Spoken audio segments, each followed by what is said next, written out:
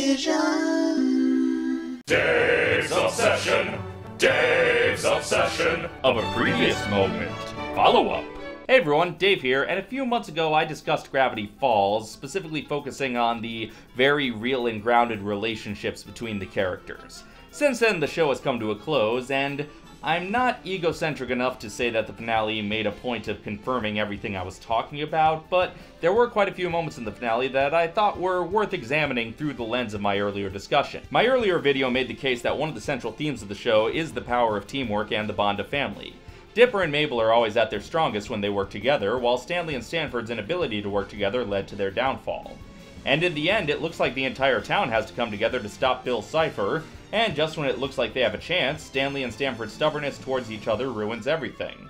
But Dipper and Mabel's bond remains true as ever, and it's the only thing that gives them another chance. We used to be like Dipper and Mabel. The world's about to end and they still work together. How do they do it? Easy. They're kids. They don't know any better. And in the end, the only way Bill can be defeated is by the Stans putting aside their differences, and Stanley making the ultimate sacrifice for his brother. You're a real wise guy, but you made one fatal mistake. You messed with my family. And then later, that same power of family rescues Stanley from a life of emptiness. And in the end, the happy ending isn't just the monster being defeated, it's the family being reunited, the Stan Pines twins being a team again. And through it all, Stanford learns that resentment and isolationism are no way to live, that forgiveness, cooperation, and teamwork will win the day. How do we know Ford learns this? He wrote it down. Looking back at my lifetime of catastrophic... Should I do the voice? I'll just read normal. Looking back at my lifetime of catastrophic mistakes, I realized one great pattern in all my follies. I thought being a great man meant being alone, apart from the crowd.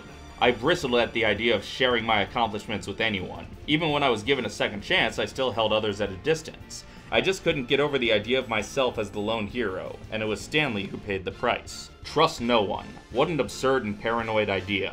Trust shouldn't be given unconditionally, but it should be given a chance to be earned. There is strength in having the humility to work with and sacrifice for others, a strength I now realize was in my brother all along. This book is fantastic, by the way. It's not some mere kids' activity book tie-in to a TV show, although I shouldn't be too harsh because Gravity Falls did kind of do one of those also, and it was also a super fun and funny read. But there's no mistaking this for some mere piece of merchandise. This actually fleshes out the story. It fills in what few gaps there were and expands the world of the show. I mean, yes, it's still technically a promotional tie-in. I mean, it almost works as standalone literature, but if you've never seen the show before, you'll probably be really confused why halfway through the tone shifts from dour scientist's catalog of the unknown to autobiography of two hyperactive children. But if you have every episode of the show memorized, you will be amazed at how comprehensive this is. The show's attention to detail and continuity carries over into the book, with even tiny little moments I almost forgot about getting their place in print. When fighting a gremlin, use water only as a last resort, as water will make him much, much scarier. Ah! Who writes sentences like that? Grunkle Ford, that's who writes sentences like that. But it's not just rehashing stories from the show, even though it does fit right in with them. It's telling new stories, untold stories, and some pretty damn intense stories. Not just typical kids tie-in book stories about the importance of sharing, but really intense Gravity Falls stories about interdimensional travel and coming face to face with madness. This could easily not be marketed as a kid's book.